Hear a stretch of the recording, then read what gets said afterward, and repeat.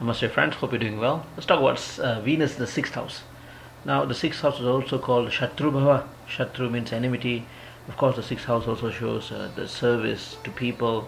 How do you adapt to adversities or problems in life, court cases, and so many other things we can cover in the sixth house. But let's get straight to the point. Now, Venus in the sixth house. Right? Now, if you have Shukra here, you will be very practical when it comes to your loving dispositions. You will be very responsible, highly responsible person. You're very responsible to your family, but then you are not that. How can I say? Your the way you approach love would not be very. How can I say this? You don't show that you are loving somebody. Okay, you don't do that. I mean, you don't cook anything something special for your spouse, or you do not bring him or her to a fancy restaurant. No roses and all that. I mean, what I'm saying is, you'll make sure that your spouse is well taken care of. You'll make sure that you'll be there always when he or she needs you.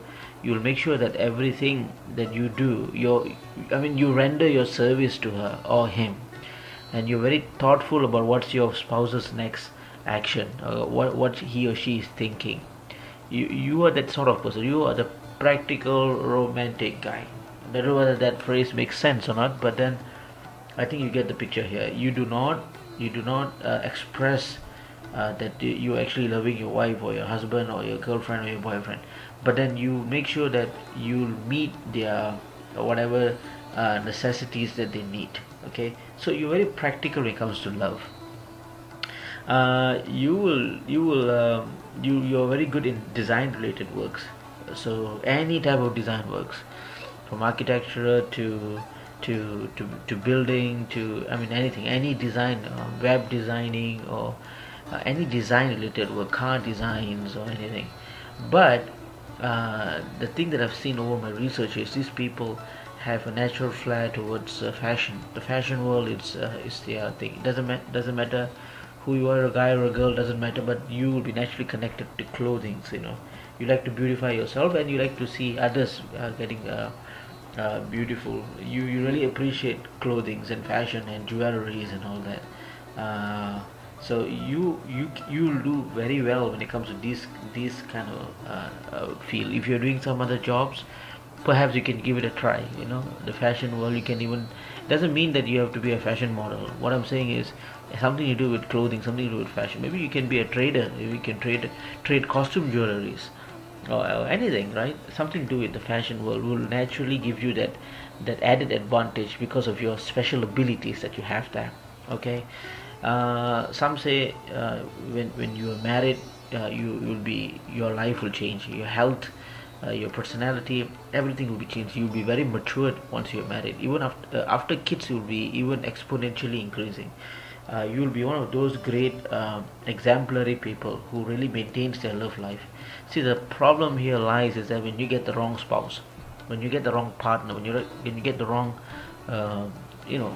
girlfriend or boyfriend, whoever it is, and the other person who likes to see you more romantic, quote unquote romantic, which means he or she wants to see you buying roses, or remembering their birth dates or something like that, or being very romantic, cook something special for her.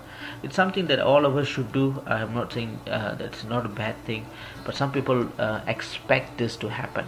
Okay, so when you have couples who expect these romantic favors to happen, that's where the problem lies, because you do not show your romantic feelings. Rather, you will make sure that they're taken care of. You're a very responsible and caring person. Okay.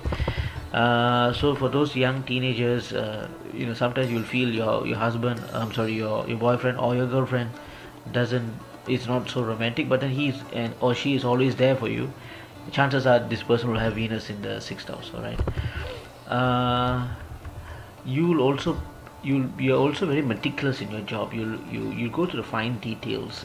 Everything that you do, anything. I'm not only talking about work or school or whatever it is. Whatever you do in your life, whatever age you are right now, doesn't matter you are 80, or you're just 12, it doesn't matter. Wherever you are in your life right now, you are very meticulous in what you do.